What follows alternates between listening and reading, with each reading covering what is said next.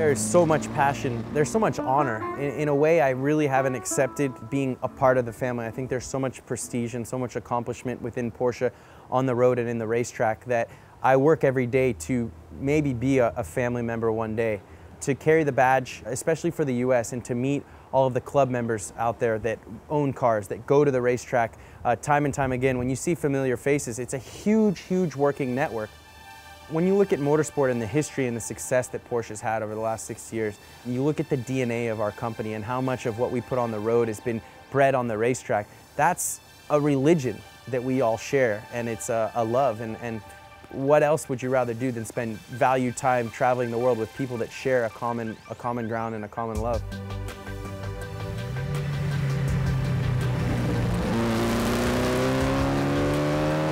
If you think back, this car raced 40 years ago, and how good it is today specs, you see where Porsche was really carving the way in sports car racing, about being small, lightweight, efficient, agile, things that we still try to do this day and age against our competition on the racetrack.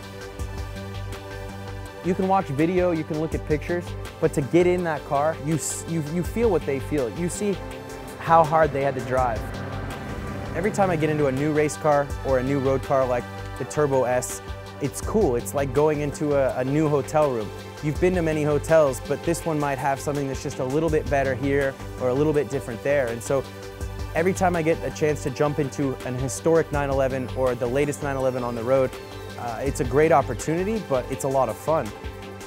You know, getting into something like a Turbo S is to me as much a race car as it is a road car. The launch control system, the way that you can set up the suspension with the PASM, these are things that really make you have to remind yourself that you're not on a racetrack.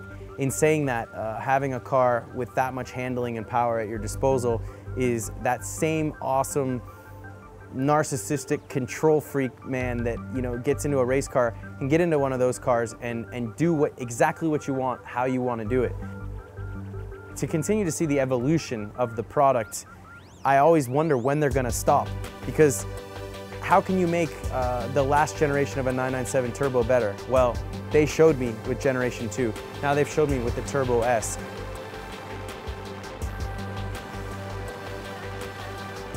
The other part of it is like driving the GT3R hybrid. When you have a strategy of using the paddles and deciding when to use the charge, same thing. Now you've got a carbureted engine, so you've got to be masterful in your blips and your downshifts. You've got to be that much more precise with the old, worn-out H-pattern gearbox. That type of stuff I love because it's an equalizer. Not everybody can get into those cars and drive them.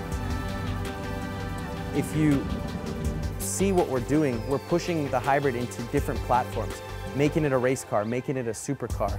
There's so much refinement that's gone on in such a short amount of time from Weissach that it's mind-blowing to me, but it's also confidence-inspiring. I know the next things that we're going to put out racing-wise are going to be as developed as this GT3R hybrid, so I'm excited to see what else is around the corner.